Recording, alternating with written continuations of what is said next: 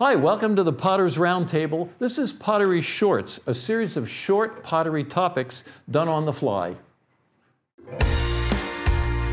Welcome to the Potter's Roundtable, a monthly podcast where we share our passion for the ceramic arts and a collection of topics specific to potters. Remember to subscribe so you don't miss a single episode. Enjoy the show.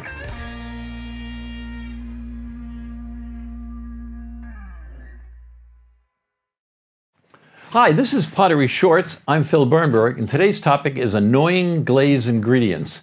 If you don't make up your own glazes, you probably think that all the ingredients are annoying.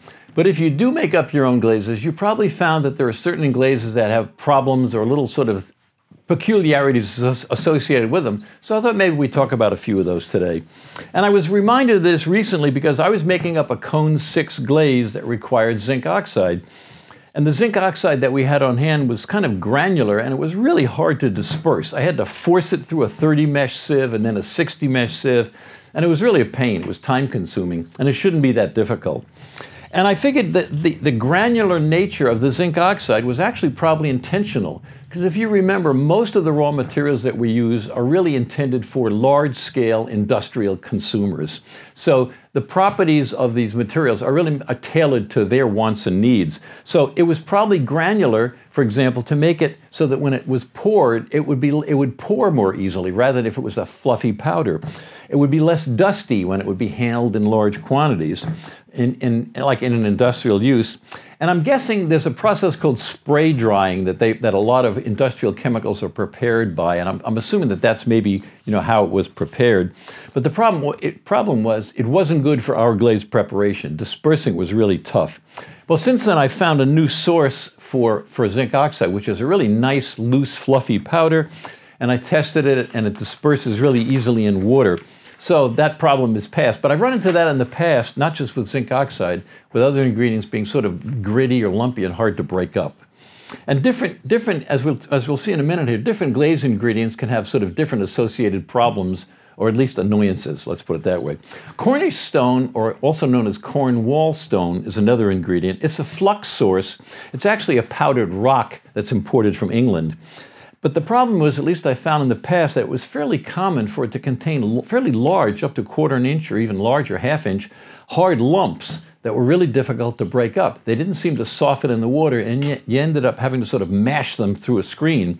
And again, I think this was probably the result of the drying process. They probably, they mined the rock and then they'd crush it and probably wet grind it or wet ball mill it, and then they'd have to dry it out, and they put it in trays or containers or whatever and dry it, and it formed these hard lumps.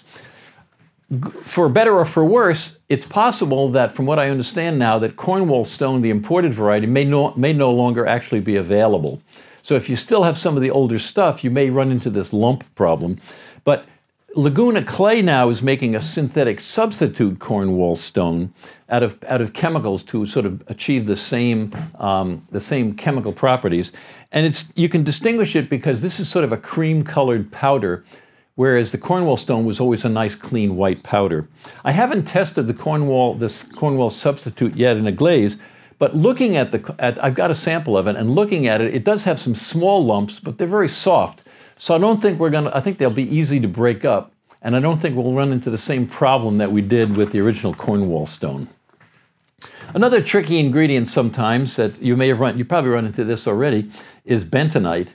And this is a type of clay that's used primarily to help keep the wet glazes in suspension. But if it's not well dispersed, it makes these incredibly sticky little lumps that are difficult to eliminate. And one of the things that shows up if you don't break up all the lumps is they show up as white spots on the glaze. There'll be a little matte, because each of these little lumps is only clay. So when the glaze melts and fuses, the clay doesn't, so you get these matte white spots in the glaze. That's an indication of the bentonite lumps. The best procedure I found for this is just basically dry mix the powders really well. When you're adding the bentonite powder to the other dry ingredients, mix it really well so that you're spreading out the bentonite and you don't have any lumps of it, because once it starts to form lumps, they're really hard to get rid of. The other thing I suggest is try to use about 2% or less of bentonite in a glaze. If you tend to use more, one of the problems you can run into is that you get excessive drying shrinkage. Because bentonite is such a fine clay, it absorbs a lot of water. And if you have a lot of bentonite in a glaze, because it absorbs a lot of water, as the glaze dries, it shrinks a lot.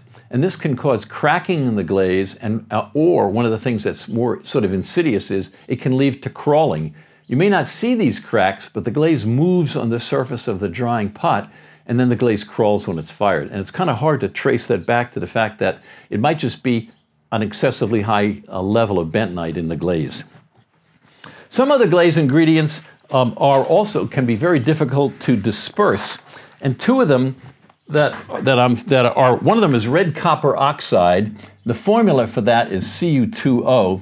This is red copper oxide, or tin oxide. And the problem may actually be due to the actual chemical property. This is tin oxide.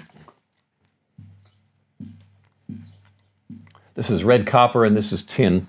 And the problem may just be sort of the inherent chemical properties of the materials, that they don't like to get wet, and therefore they don't like to disperse. But in addition to that, it's known that certain chemicals, and in particular the red copper oxide, the manufacturers actually intentionally put a water repellent, a hydrophobic coating on the powder. And again, they do this for industrial consumers because the water repellent coating helps to prevent the copper oxide from oxidizing and changing in storage, and it also prevents it at the same time from getting sticky. But the problem is they don't tell you this. They might tell an industrial consumer who buys 50 tons of it, but that information generally doesn't filter down to us buying small retail quantities. And so it's made intentionally water repellent, which means for us it's really difficult to disperse. And again, the answer to this is dry mixing can help. The more you can break up the particles of powder and spread them out among the rest of the glaze ingredients, the better. Wet screening will also help break them up. And I found even if you can add a small amount of a non-foaming dish detergent to the glaze, to the liquid glaze, that can actually help. Don't use the squeeze bottle kind that you use in your sink because it makes a lot of foam and bubbles. But if you use the kind, for instance, that it goes into an automatic dishwasher where we're not trying to produce foam, just a little bit, even a pinch sometimes, or a quarter of a teaspoon will help, and it'll help get the powders wet and disperse. Another sort of sometimes or occasionally problematic category of glaze ingredients are frits. These are glass frits, or these are powdered glasses. And frits are generally, in most glazes, are used as a flux source. They might be boron compounds, but they're especially used for low fire and cone 6 glazes. And the problem is, because they're basically powdered glass, they tend to settle out really quickly in the glaze bucket. And at the same time, it's kind of like very fine beach sand. It forms this really hard, dense sludge at the bottom of the bucket. Some people call that hard panning when it settles out. And again, one of the answers to this is make sure that there's enough clay in the recipe to help keep it in suspension. And if there isn't, you can add some bentonite to the recipe, but you need something to help keep this material in suspension. And also, at the same time, keep the glaze flocculated. You may have to check if you've got a glaze that has a lot of frit in it. It may be a good idea to sort of check the state of flocculation of the glaze more often than you normally would, because that's what's going to help keep it in suspension. Once it settles out, it makes this really dense sediment at the bottom. Another glaze ingredient that likes to settle out is rutile. And rutile is a mineral, and it's titanium oxide plus iron. And it's a very popular colorant in glazes. It can give a range of colors in a glaze, anywhere from blue to gold. And it also contributes sort of a watery, sort of optical texture to the glaze. You sort of this watery, wavy sort of appearance to a clear glaze. The problem is it's a very heavy mineral, and it tends to settle out very quickly, even a lot faster than the frits do. And the problem is, if it settles out and you don't get it stirred up completely in the glaze, then you're going to be changing the appearance of the glaze because you won't be incorporating all the rutile that you're supposed to in the glaze. So again, an answer to this would be, again, make sure that there's enough clay in the glaze and also flocculate it so that you can keep it in suspension. And the other thing, especially with this one, because it is so heavy, is before you use a glaze, make sure you really thoroughly wet mix the glaze. Make sure that if you have some kind of a stirring stick or something, you get all the way down to the bottom of the bucket and scrape it, because this will form a hard, dense layer at the bottom. Make sure you get that stirred up and mixed in with the glaze so that you're including it in the glaze that gets on the pot. Thanks for watching this video. Please like, subscribe, and share it with your friends. And consider becoming a patron of our channel. Visit www.patreon.com and search for the Potter's Roundtable. Any amount you give will support the creation of a digital library of educational videos and podcasts to support artists, potters, and educators now and into the future. If you would like more information about our membership studio, classes, events, and multimedia productions at Washington Street Studios, visit our website at www.hfclay.com. Another ingredient that can cause problems is, you may wonder, like, why do we use any of the ingredients if they all cause problems? Well, you can't avoid that. You really can't. It's hard to avoid it. We wouldn't have many ingredients left if we only used the ones that had no problems associated with them. But nepheline cyanide is another one. This is basically a powdered rock, and it's a common flux source for cone 6 and cone 10 glazes. The problem is it contains a lot of sodium. And sodium, so if you have a glaze with a lot of nepheline cyanide in it, over time, a little bit of even though it's a rock, a little bit of the sodium dissolves in the glaze and causes deflocculation. And so it tends to make the glaze, even if you have clay in it, it neutralizes the flocculated clay and makes everything just settle out. And again, you end up with a hard sludge or sediment at the bottom. There's not much you can do about to prevent the little bit of sodium from dissolving. But again, the answer goes back to the fact that you need to have enough clay in the recipe to help keep it in suspension, and you have to check the flocculation of the glaze periodically to make sure that it is keeping it in suspension. But in this case, the nepheline cyanide is actually counteracting the flocculation of the glaze. It will cause, even if you start off with a well-flocculated glaze, it's possible after a week or two that the glaze will start to deflocculate because of the sodium. Another ingredient that we've run into related to nepheline cyanide is G200. This is a kind of potash feldspar, G200. And the issue with this is that in the last, I'm going to say, I don't know whether it's 10 or 15 years, something like that, the composition has changed. G200. This is a potash feldspar, and it's a very common flux source among the potash feldspars, especially for cone 10 glazes. But as I say, the composition has changed because as they dig deeper in the ground and they get to a different part of the deposit, the feldspar is no longer exactly the same composition that it was.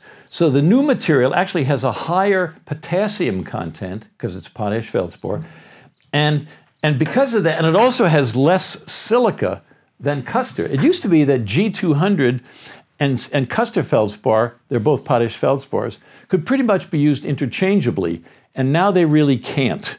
So now what they've relabeled, they really can't change the composition of what they're getting out of the ground, so now they're calling it G200HP, and the HP stands for high potassium. Okay? So the problem is that in certain glaze recipes, it may no longer be a direct substitute.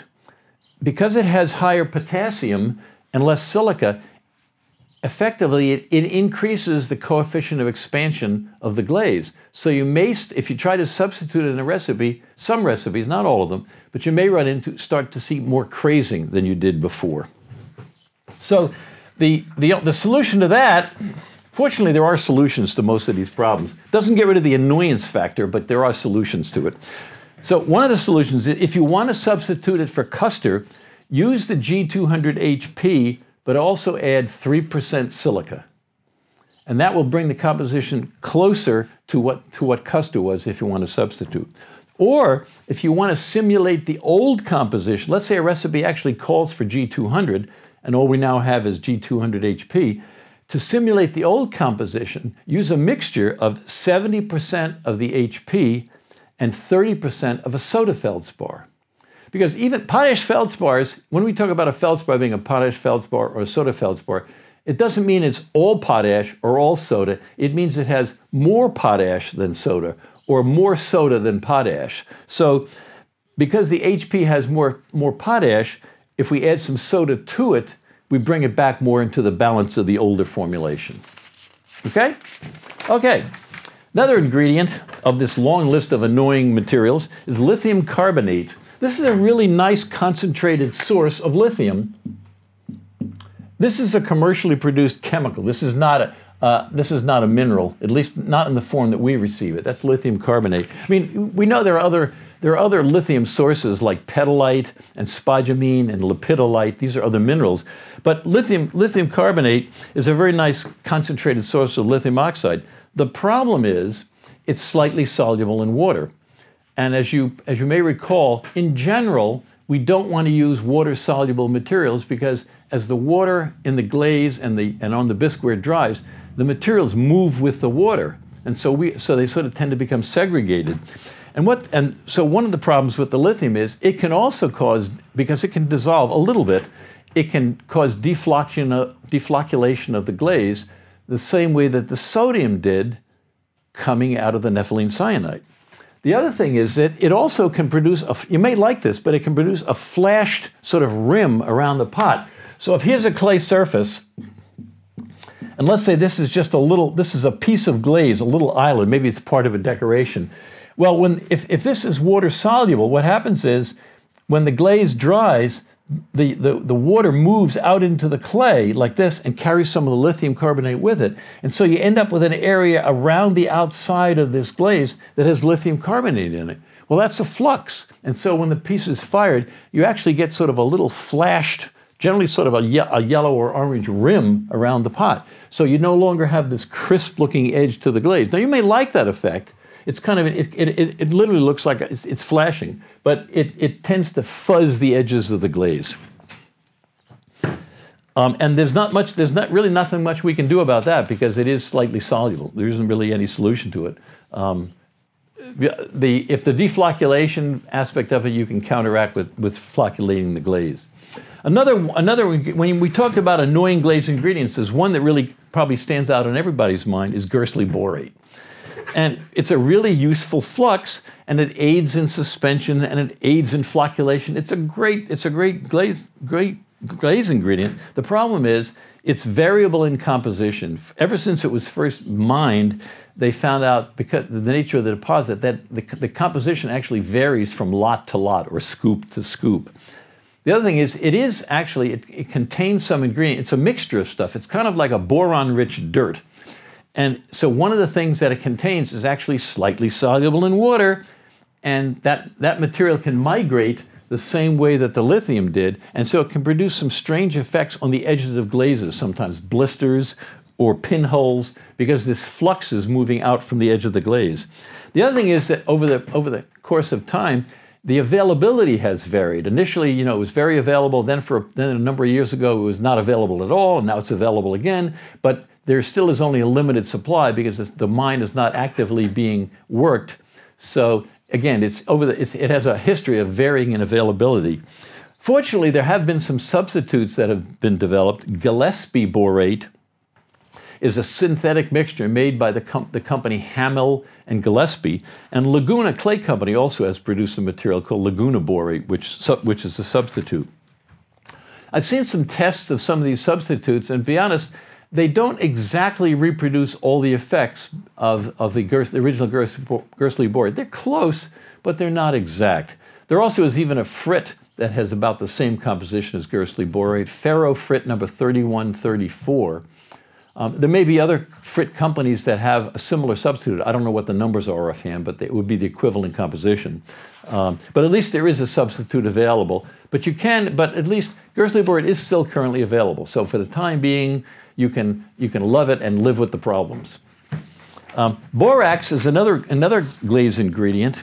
This is an ingredient that used to be used a lot in glazes because it was a very readily available source of boron, a flux. I'll just put the formula on the board here, just so we can talk about it a little bit. It's a sodium borate. And there's one characteristic in particular that I wanted to point out,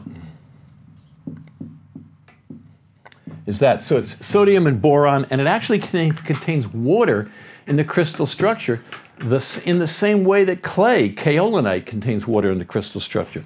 The problem with this stuff is that when you heat it up, it melts at about the same temperature that the water wants to come off. So when it melts, it bubbles and foams up and produces this sticky foam that rises up above the glaze.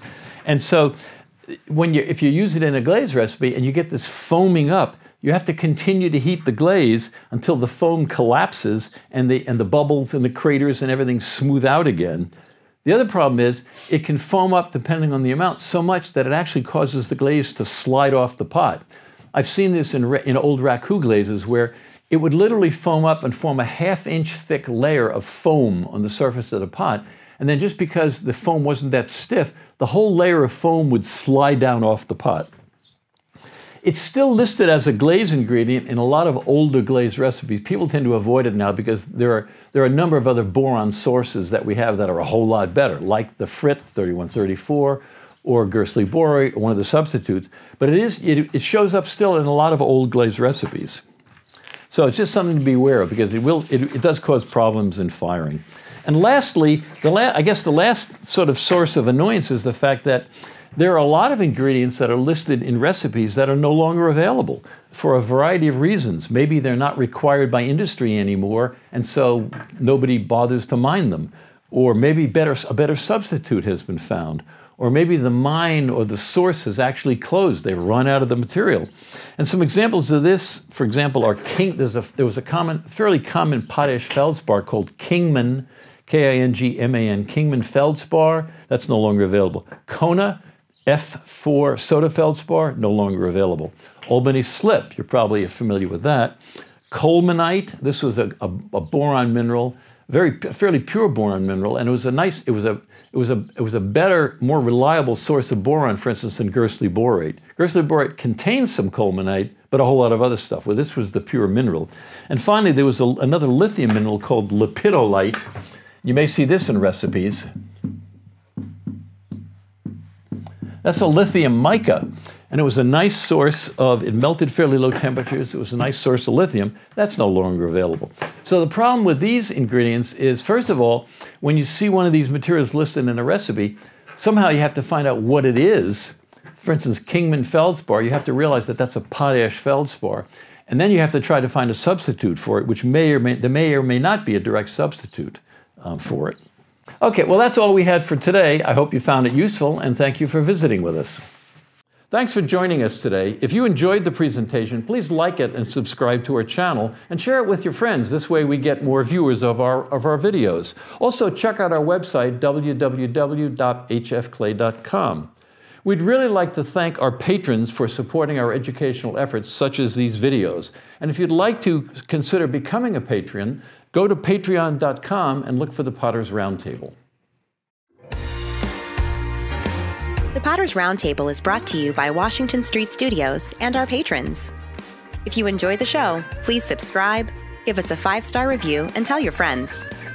If you want to learn more about Washington Street Studios and shared studio memberships, please visit our website at www.hfclay.com. Thank you, and we'll see you again next time on the Potter's Roundtable.